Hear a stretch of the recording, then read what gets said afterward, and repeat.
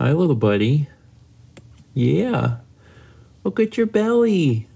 My belly is shaved. You relaxing? He's relaxing. Hello, everyone, and welcome to Wednesday. Today's vlog is going to be about the ultrasound results. As a quick reminder, Kep had an issue a few weeks ago where he spent all day vomiting, had diarrhea, was lethargic, didn't eat anything, didn't drink anything, and only recovered near the end of the day. And when we told the vet about that, one of the things we had discussed was that he was overdue for an ultrasound because he has a heart murmur, and we like to, keep an eye on that. And it had been a few years since he had one, so we figured we could do an ultrasound on his chest to check his heart, but then also check his abdomen to see if there was anything weird going on in his belly. So we did that a few days ago, which is why he shaved, and I got the call back from the vet today, was on the phone for a while to discuss everything.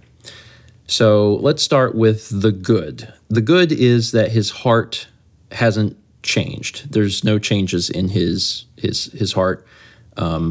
Obviously he still has the murmur, but there's no signs of anything like progressing.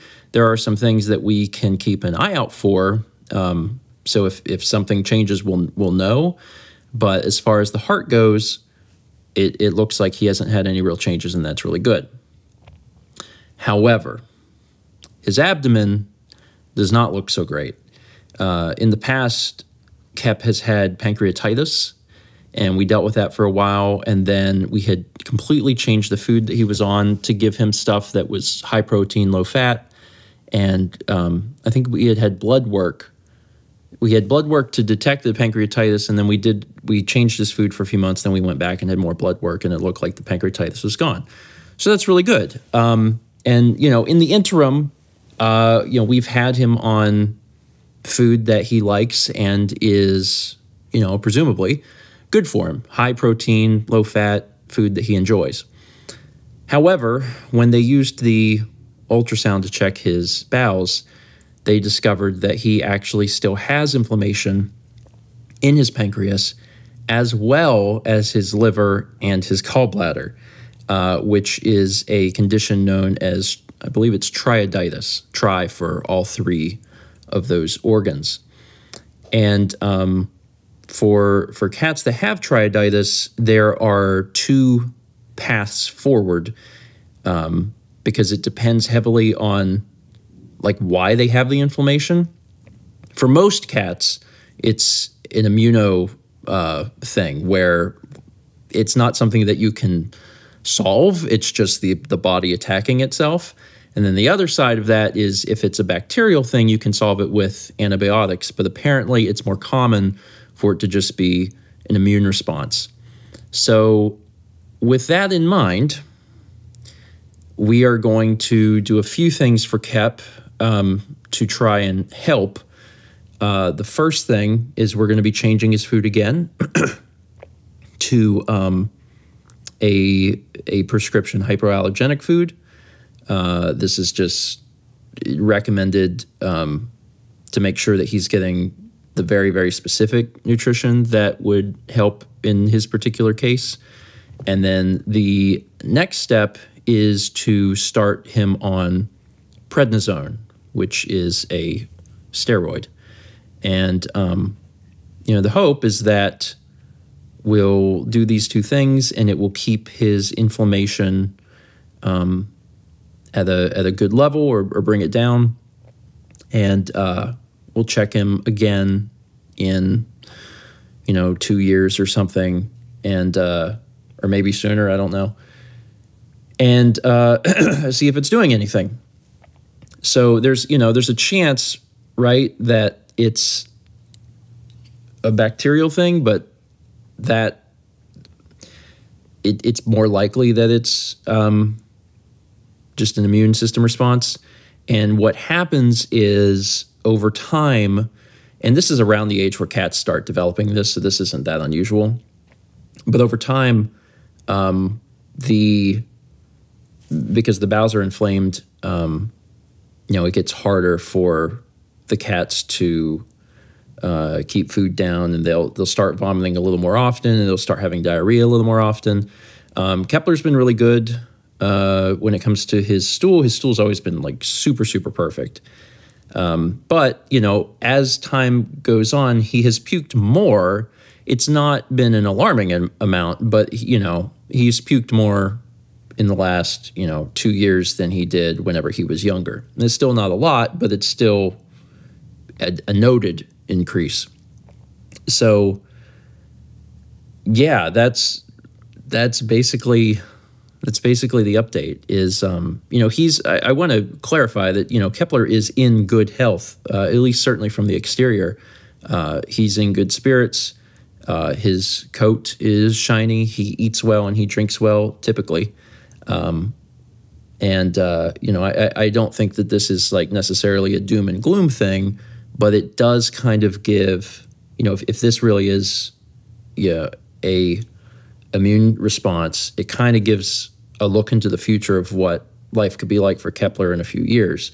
So the hope is that by trying to combat it now and find something that works, that keeps things good for him, that we can more or less keep all of that in remission, and he will live a long, happy life with no problems. So that's what we're going to do. The prednisone will be something that we probably mix into his food. I think we're going to get it compounded, and so it's flavored, and mix it into his food. And we'll be probably trying to transition him to some new hypoallergenic foods. And it's one of those things, like he's doing really good right now, honestly. But when you're talking about looking at an ultrasound and seeing that the bowels are inflamed, and knowing what it is like one of those things that you do have to act. Like, you have to do something, because that's the sort of thing that can and will get worse. So we want to try and be as proactive as possible to make sure that he is fine, because he's fine now, but we want him obviously to stay fine. So that is the Kepler update, and he's just as happy as a peach. I mean, he's sitting there. He was watching birdies go by. And I don't want to give the impression that he's sick or anything. Like, obviously there's some stuff going on inside, and we want to curb that. But like, he's fine otherwise. He's in good spirits. He's his normal self. There were some other recommendations that the vet gave, but they seemed a little extreme to me.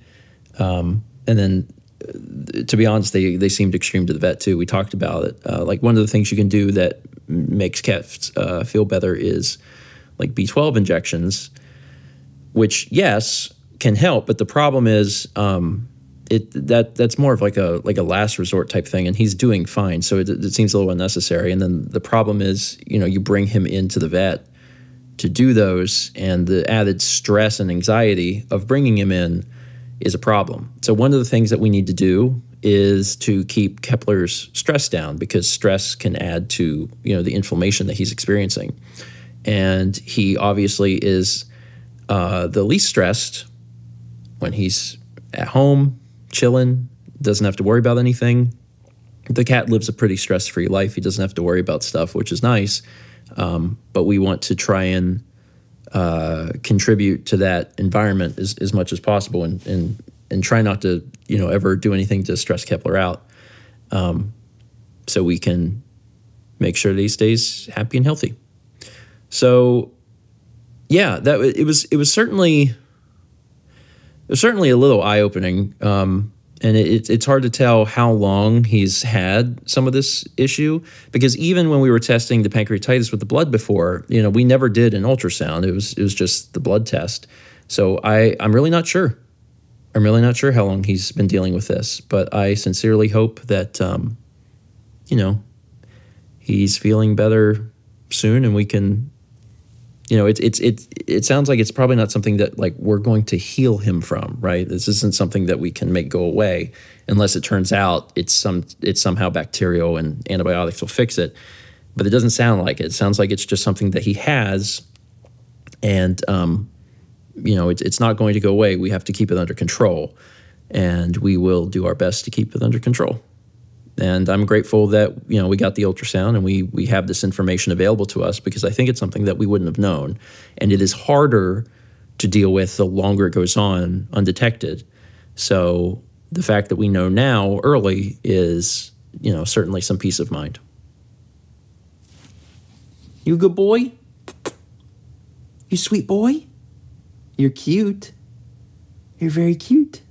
We love you. We love you very much. We want you around for a long, long time. Okay? We love that cat. I know I've said it before, but that cat is our son. We don't have children. We can't have children.